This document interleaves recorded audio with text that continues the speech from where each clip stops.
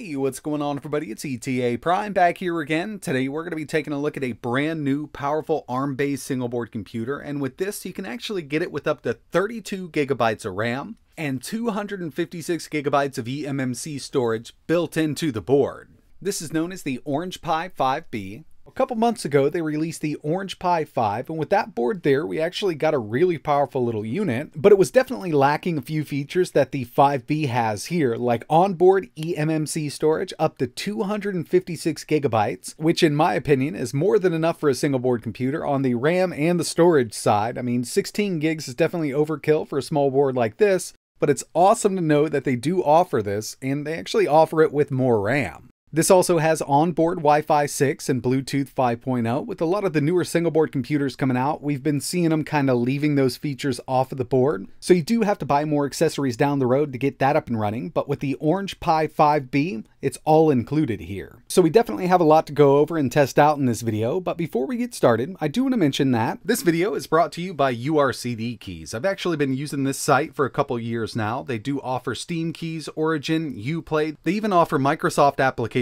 like Office, but the main reason that I use URCD keys is for their Windows keys. Right now, their Windows 10 Pro OEM key is $19.84, but if you use code ETA at checkout, you can get 25% off. And another great thing about buying from here is they do accept PayPal. I just did this build here. I need to activate Windows. I'm going to head over to my updates and security. We're going to go to activation. As you can see, I've got Windows 10 Pro, but it's not activated. So I'm going to change product key. I'm going to paste it in here, choose next, choose activate, and Windows is now activated. We're ready to go. My warning is totally gone, and basically that's it. They'll email your code once your payment is processed, and that's basically it. If you're interested in picking up cheap Windows 10 keys for your new PC builds, I'll leave a link in the description. So obviously, when we talk about single board computers, the first thing that's going to come to basically anybody's mind is the Raspberry Pi, and I did want to give you a quick size comparison here. The OrangePi 5B is coming in a bit larger than the Raspberry Pi 4, as you can see here, and it is lacking one of those USB 2.0 ports that we have on the Pi 4, but what it's lacking in I/O up front there, it's actually making up on the side, because we've got USB Type-C. Now you might notice we have two ports here.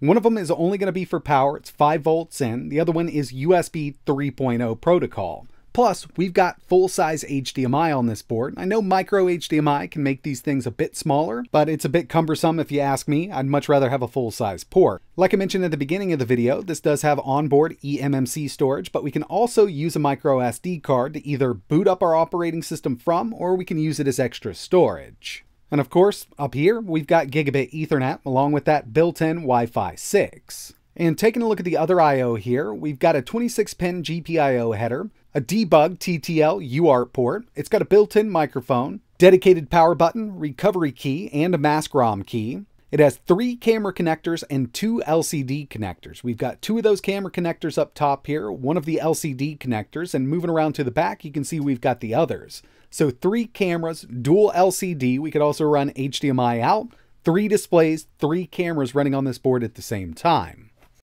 So we've got a great selection of I/O here with the board, and when it comes to the specs, this thing's definitely not a slouch because it's using the Rockchip RK3588S. We've got 4 Cortex A76 cores running at 2.4 GHz and 4 Cortex A55 cores running at 1.8. The GPU is the Mali G610 MP4. You can get this with up to 32 gigabytes of LPDDR4X RAM. It's going to be soldered to the board there because we're working with a single board computer. You can also opt for up to 256 gigabytes of eMMc storage, plus it supports that micro SD card. And when it comes to operating systems, we've actually got a few that we can choose from right now. Heading over to the OrangePi website, we can check out their download section. Now there is one here that I really wanted to test out, but it's not available yet for the 5B. OrangePi OS Arch. So if I go to downloads, it's just not here. Unfortunately, we just can't download that yet. But they do have their Droid version of OrangePi OS, and that's the one that came pre-installed on the internal storage. So we're going to be testing that out in the video. But as soon as OrangePi OS Arch is available for the 5B, we will be testing it. They've also got some Ubuntu images. You can go with the GNOME Desktop or XFCE. Debian, an Android tablet or an Android phone version. We've also got the source code here, user manual, and all the tools you'll need to flash that eMMc storage. Okay, so here we are with OrangePi OS Droid. Now they do have a Linux version, but right now for the 5B it's not available. So right off the bat, I'm going with the Droid version. And by the way, I mean, this was already pre-installed, and they've really tried to make this more of a desktop experience than just, a tablet version of Android or even an Android TV version on this single board computer. It's a step in the right direction, but it's definitely not quite there yet. As you can see, we've got our taskbar. And this opens up just kind of like an app launcher, so we don't get that full screen effect. We do have multi-window support. So if I open up, let's say, the calculator, we've got full resizability. No snap feature. Would be nice to be able to bring that over to the side there. And right now, I am on a 1080p display. We can go up to 4K with this, but I've just got it connected to my game capture. Let's open up calendar. So we can have those multi-apps open, multi-windows. Most of the time we see just kind of a tablet interface, and if we head over to our settings, display, we can change the resolution and the screen zoom or screen scale. We've also got a rotation feature here. In my opinion, for using a keyboard and mouse, it's definitely a lot nicer than just a tablet version, but it definitely needs some work. It's a great idea, and they're definitely on the right track, but we do need a little more out of this. We can access the GPIO directly from Android. And of course, when it comes to an app store, this doesn't come pre-installed with Google Play, but it's actually pretty easy to install. I was using APK Pure before that, but at least the English version of OrangePi OS Droid comes with the Aurora Store pre-installed. Now I've got a lot to test here, but the first thing I wanted to take a look at were just some benchmarks that I ran on this unit. And first up, we've got 3D Mark Wildlife. This is a Vulkan benchmark for that Mali GPU, 4,377. And the other one I ran was Antutu, just to kind of give us an overall score here. And this managed to hit 573,726. So it's on par with the other 3588 boards that we've seen. Actually, this is a little higher than some of the other ones, mainly because on the bigger cores, it is running at a true 2.4 gigahertz. I've seen some of the other boards only clock up to around 2.2. Next thing I wanted to do was test out some native Android gaming. And first up, we've got Minecraft. This is one that you could definitely play on this with no problem at all. And of course, we've got 16 gigs of RAM here. If you were looking to just run Android on this board, you could go with the 4 gig model and you'd be perfectly fine with everything you're going to see running in this video. But Minecraft is one of those games that runs amazingly on the Arcade 3588.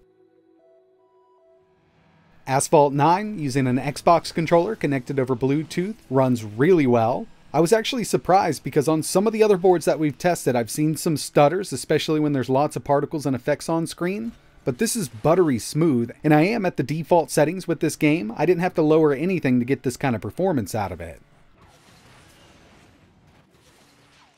And finally here, for native Android gaming, we've got Call of Duty Mobile, and one of the big reasons I don't test Genshin Impact here is because you can't use a controller without a third-party app. But it will run at low settings, and it does run quite well. But Call of Duty Mobile is one of those games you can use an Xbox controller with, and right now we're at high frame rate, high settings, and it looks great on this larger display. We're definitely running at full speed. We also had to check out some emulation on this device, and I test PSP on this all the time, so I figured I'd just go with N64 instead, because I'm actually not sure if I've ever tested N64 on this chip. And yeah, even 007 runs at full speed. I'm using the Mupin 64 plus FZ app directly from Google Play. You're going to get amazing performance with N64.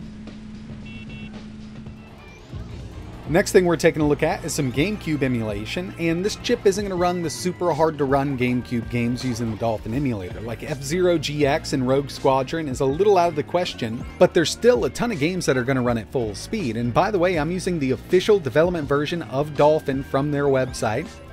And with Time Splitters 2, I just swapped over to the Vulkan backend, and we're running these games at full speed. There's quite a few games that are going to run really well on this board. I've actually had a great time with Gamecube emulation on the Arcade 3588, and it's great to see we've got single board computers that can do this now. And along with Gamecube, it also offers some PS2 emulation. Here's Kingdom Hearts 2 at 2x resolution using the Vulkan backend with the Aethersx2 Emulator. This isn't a super hard game to emulate, but yeah, I mean, it runs great. And even something like Gran Turismo 4 will run at 2x resolution. God of War needs to be dropped down to about 0.75, And even then, we still get some frame drops with that game, but you can always enable a few cycle skips. I'm in safe mode right now with both of these games that I tested, and they run amazingly. So overall, we've got a great performing little single board computer here with the OrangePi 5B, and when it comes to the OrangePi OS variants that they're offering, I'm kind of stuck here with Droid, but I do like it. I think it looks good. It is moving in the right direction, kind of giving us more of a desktop-oriented operating system with Android, but as soon as the Arch version of OrangePi OS is available, we're definitely going to be testing it out. They do have more information over on their website, and obviously this is going to be based on Arch Linux, which is something I love to see. But it does seem to be a very easy to use, minimal operating system that should function really well on the Arcade 3588. If you're interested in seeing what the OrangePi 5B can do with that operating system, definitely think about hitting that subscribe button and turning notifications on so you know when I post the next one. But that's going to wrap it up for my first look video at this little board here. Really great performance. I know we've been seeing a lot of Arcade 3588 boards hit the market, but I did think this one was pretty interesting given that they're offering a variant with 32 gigabytes of RAM. That's pretty much unheard of in the SBC world, at least when it comes to ARM-based boards, but we've got it now with the OrangePi 5B. If you're interested in learning a little more about this board, or if there's anything else you want to see running on it, just let me know in the comments below. And like always, thanks for watching.